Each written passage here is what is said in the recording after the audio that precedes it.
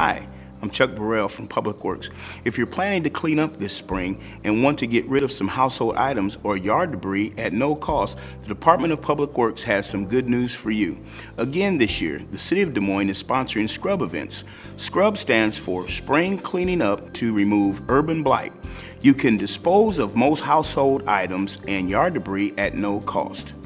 Acceptable scrub items include trash and bulk items, general household trash, bulk items like chairs and dressers, windows, doors, and rugs, yard debris such as leaves and branches, appliances, air conditioners, refrigerators, freezers, microwaves, dehumidifiers.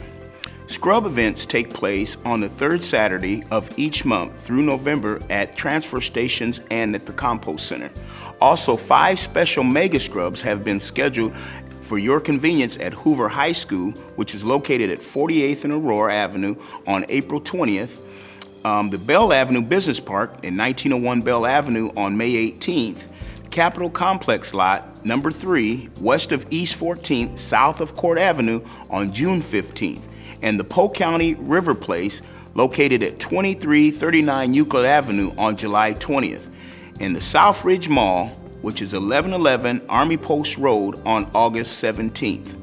User requirements are residents of Des Moines only. Proof of residence is required, photo ID or a current utility bill.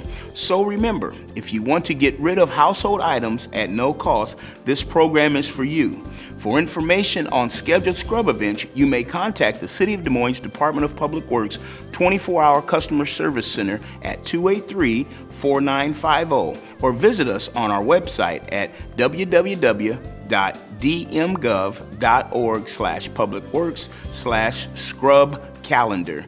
Thank you from the Department of Public Works.